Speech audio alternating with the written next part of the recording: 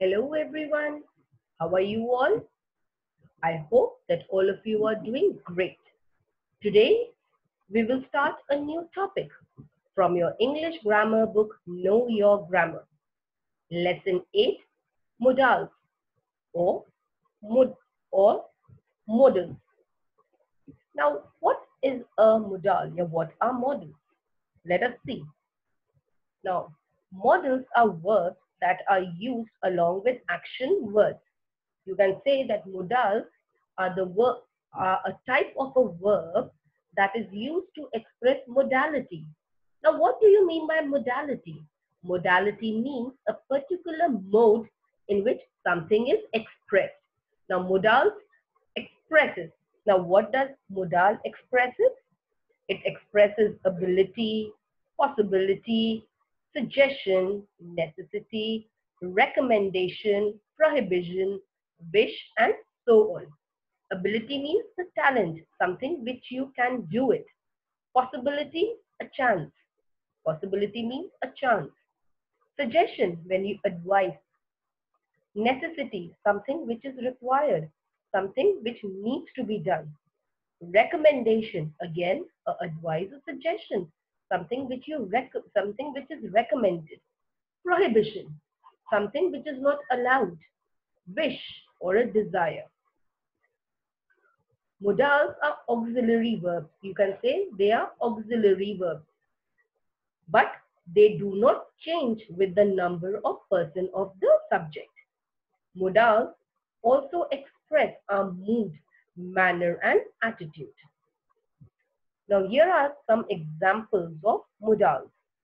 Can, could, may, might, shall, should, will, would, must, ought to, used to, need are all modals.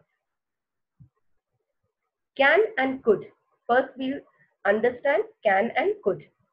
Now, can and could is used to express ability, possibility, seeking permission, or granting permission. Now, can and could is used to express ability, something which you can do. Possibility, a chance. Seeking permission, when when you are asking for a permission, or when a permission, or when a permission is being granted to you. Now let's see few examples to clarify it. First example, I can dive. Can you? Now first you are saying that I have the ability, I have that talent that I can dive. So can you dive? It's a question you are asking. Do you have this talent? Do you have this ability to dive? Could you please give me a glass of water? Here you are again asking something. Okay, could is a very courteous way, a very polite way to request someone. Like, could you please give me a glass of water? Here you are being very courteous. You are asking in a very polite way. It can rain in the evening. It's a possibility that yes, there is a chance that it can rain in the evening. So here it is showing the possibility. Now you have to take a note of this thing that could is the past tense of can. Now may and might. Now when do we use the modal may? May. It is used to express again possibility, wish, make request and grant permission. It is a very polite way of making a request. Let's see the example. William may not come to school tomorrow. Now here you are expressing a possibility that there are chances that William may not come to school tomorrow. May you achieve success in life. Here you are wishing someone that I wish you that you may achieve success in life. Now let's come to might. Might. It is used to express uncertain possibility and polite permission or request. Now might is used to express uncertain possibility and a polite request of permission. For example, it might rain today. Again, it's an uncertain possibility. It may or it may not rain tonight. You might help wash the car.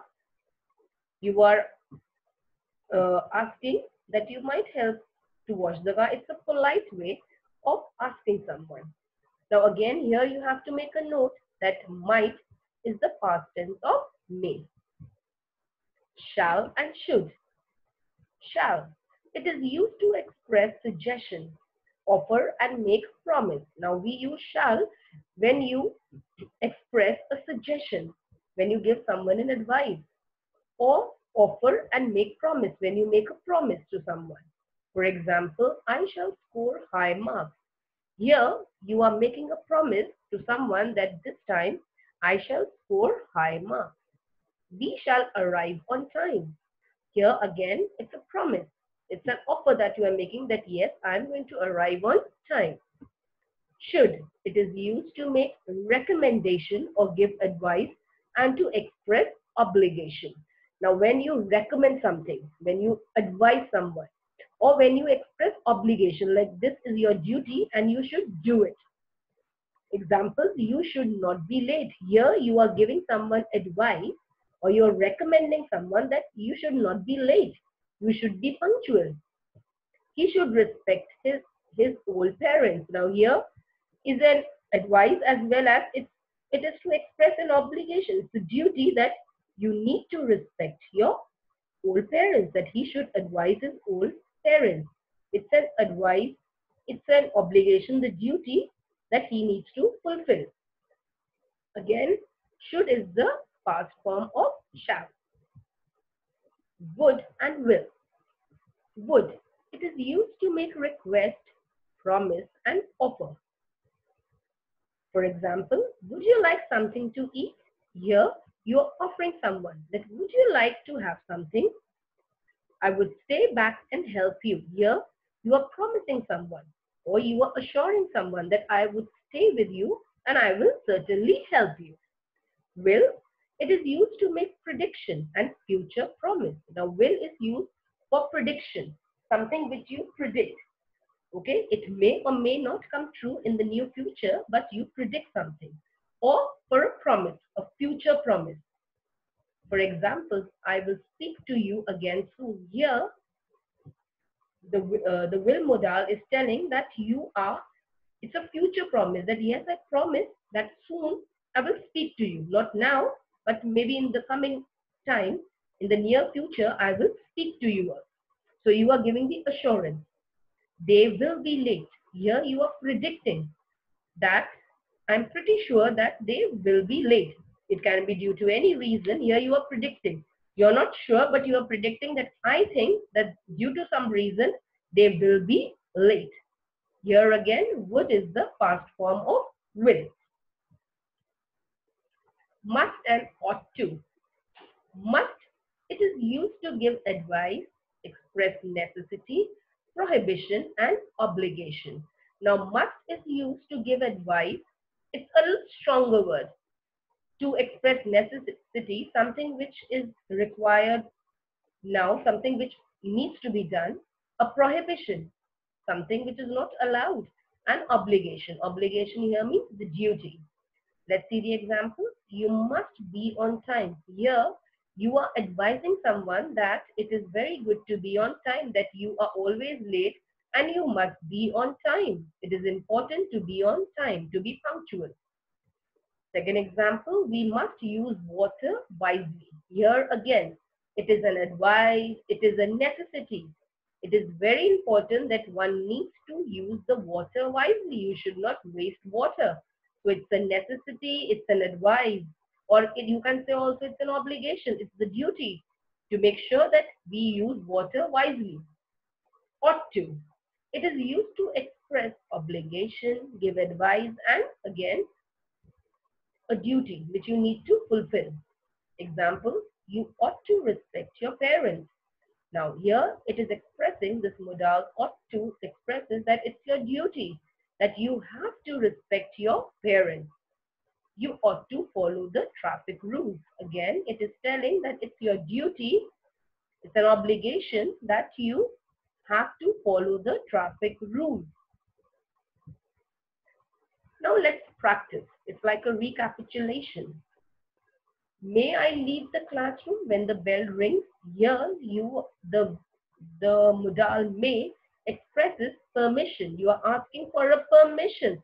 That may I leave the classroom when the bell rings? It's a permission. It's a polite permission that you are asking. She can swim. Here, can expresses ability. She is your subject, and that can is expressing the ability that the subject she can swim. She has the talent. Hence, here she that is underlined is your subject. We must stop at the red light. Now, must. The modal must expresses necessity. That it is important that we need to stop at the red light. It is very, very important. The film may do well at the box office. Now, the modal may expresses possibility. There is a bright chance that the film is good enough that it can do well at the box office. It can be a hit. So there's a possibility, there's a chance. Would you switch on the fan? Now, would expresses polite request. It's a polite request. You're requesting someone to switch on the fan. You ought to put in more hours of study. Here it ought to expresses compulsion. Compulsion means an obligation, a duty that you ought to. That if you want to succeed, you ought to put in more hours of study. Here you can also, it's a compulsion. If only I could travel the whole world. Here, the modal could expresses wish. Now, it's a wish. It's your desire that I wish I could travel the whole world. So, these are the moods, the permission, the ability, necessity, possibility, polite request, compulsion, wish, are all the moods that is being expressed by the modals. I hope you have understood the concept. For the better understanding of the concept, I will upload the sample assignment along with the notes. Thank you and have a nice day and keep practicing.